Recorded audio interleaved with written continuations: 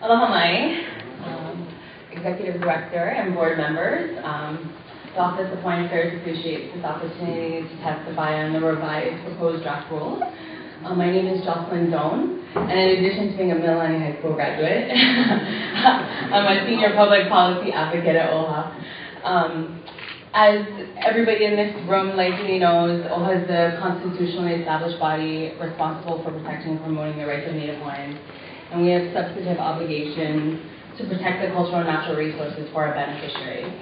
As a part of our broad kuleana, we're required to serve as the principal public state agency for monitoring the activities by other agencies, that impact our beneficiaries, as well as advocate on behalf of our beneficiaries. So upon learning about Act 55, we endeavored to understand its legal implications and hired counsel and consulted with other attorneys that are experts in Native Hawaiian law. These attorneys have extensive experience in litigation and public policy making on Hawaiian issues, particularly Native Hawaiian traditional and customary rights, and helped us to form the foundation of the recommendations we've made both legislatively and before you today. OHA recognizes that with appropriate protections in place, that the PLDC has the potential to facilitate the revenue that the DLNR so desperately needs. We understand that the DLNR is the state agency with primary responsibility over the land and resources that are very important and critical aspects to our beneficiaries' lives. So understanding such, in April, May, October, September and October of this year, we submitted in writing specific amendments to the rules. You have our written testimony in front of you today, which includes the 3 formal letters, as well as the letter regarding today's hearing. Unfortunately, most of our suggestions were, and more importantly, our concerns, have not been addressed in the current draft of the rules. OHA's suggestions are by no means the only way to address the concerns that we've raised, we've heard the public raise, and we've heard our beneficiaries raise.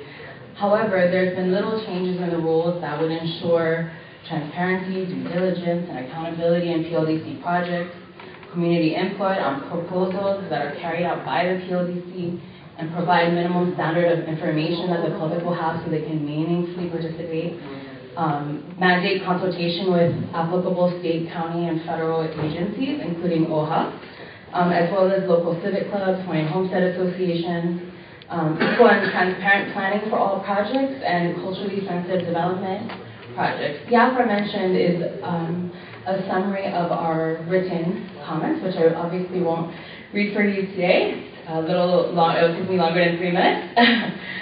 So we just wanted to, and I'm going to try to be as fast as possible, so I want to respect everybody in the room who's come to testify, as well as your time. So I wanted to reiterate that the rules should reflect the PLDC's kuleana to public trust assets, Native Hawaiian traditional and customary rights, and the resources. And a memo that was recently issued by the Legislative Reference Bureau confirms our concerns over PLDC's exemptions and states that the projects are likely exempt from HRS 205, HRS 205A, as well as various county zoning. Failure to replace the planning tools embodied in the statute could result in decisions that, amongst other things, adversely impact Native Hawaiian traditional and customary practices, degrade natural and cultural resources, and adversely impact historically significant sites. I'm going to very briefly focus our testimony on suggestions to assist the PLDC in fulfilling its statutory obligations to develop an appropriate and culturally sensitive land development program, and mandate that the PLDC consult with all appropriate county, state, and federal agencies. Unfortunately, there continues to be little in the rules that assure cultural sensitivity to the unique challenges that our beneficiaries face.